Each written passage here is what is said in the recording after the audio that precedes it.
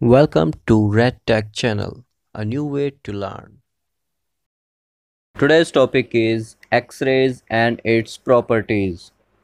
So let's begin. X-rays.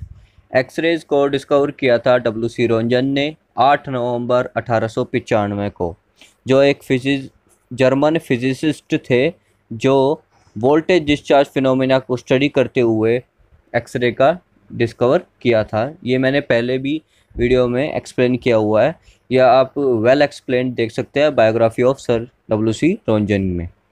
अब जो इसमें है कि एक्स-रेज का नाम एक्स-रेज ही क्यों रखा गया, डब्ल्यू.सी. रोंजन ने क्यों रखा, तो इसका आंसर यही होगा कि जो वो रेज थी उस वक्त में वो एक नई तरह की रेज थी। उसका क्या करैक्टरिस्टिक्स है, क्या प्रॉपर्टीज़ है, ये रोंजन को नहीं पता था। रोंजन क्या ऑब्वियसली किसी को नहीं पता था। इसलिए जैसे मैथमेटिकल में, मैथ्स में एज अ लेट करते हैं कि सपोज्ड टू बी एक्स, ऐसे ही उस पर कि उनको पता नहीं था क्या रेज है, इसलिए उन्होंने इस रेज को एक्स रेज नाम दिया। अब इसकी प्रॉपर्टीज़ के बारे में बात करते हैं। X raise are electromagnetic raise होती हैं और जो वेव की तरह बिहेव करती है, as I mentioned in the wave video, और as well as particle nature. जो पार्टिकल नेचर है वो एक तरह से फोटोन मान लीजिए, फोटोन का भी वेव नेचर होता है और एक्सरेज का भी वेव नेचर होता है। ये होगी इसकी पहली प्रॉपर्टी। दूसरी हो गई they possess greater penetrating power. इसमें पेनिट्रेटिंग पावर बहुत ज़्यादा होती है, इसलिए आज की डेट में हम एक्सरेज फॉर्म कर सकते हैं। बस ये लेड से पेनिट्रेट नहीं होता है, बाकी मोस्टली ऑब्जेक्ट्स को पेनिट्रेट कर देता है, आर पार जिसको बोलते हैं। फिर आता है इलेक्ट्रोमैग्नेटिक वेव है ये, पर इसमें एक भी इलेक्ट्रिकल चार्ज नहीं है, ये एक तरह से न्यूट्रल होती है। ठीक है। फोर्थ आता है they can cause ionisation of gases indirectly. अब जो गैसेस में आयोनाइजेशन कर सकता है, आयोनाइजेशन क्या है, मींस एक तरह की वैकेंसी क्रिएट कर सकता है किसी भी एटम में। ये इसकी एक तरह से प्रॉपर्टी है कि किसी भी एटम में कोई ऑर्बिट में घूम रहा है इलेक्ट्रॉन, उसको रिमूवल कर सकता है, रिप्लेसमेंट कर सकता है, जिससे कि आयोनाइजेशन क्रिएट हो जाता है।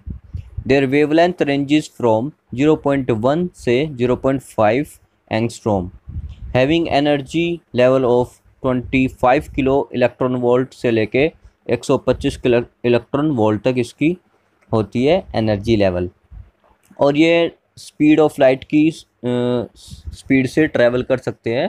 They can travel with the speed of light, जो कि होती है 3 × 10⁸ मीटर पर सेकेंड। और ये स्ट्रेट लाइन में ट्रैवल करते हैं एक्स रेज, जैसे कि लाइट रेज भी करते हैं।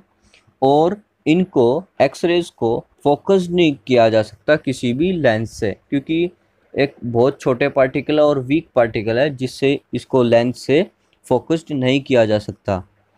और जो एक्सरेज होती है वो जब किसी मैटर में से पास होती है तो कुछ हीट भी क्रिएट करती हैं, ये इसकी प्रॉपर्टीज़ हैं।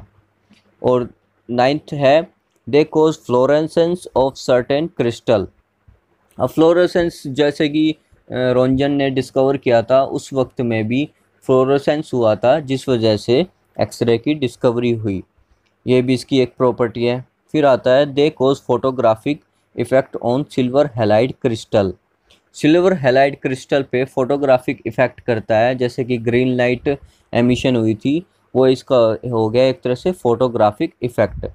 फिर आता है they can cause chemical as well as biological changes.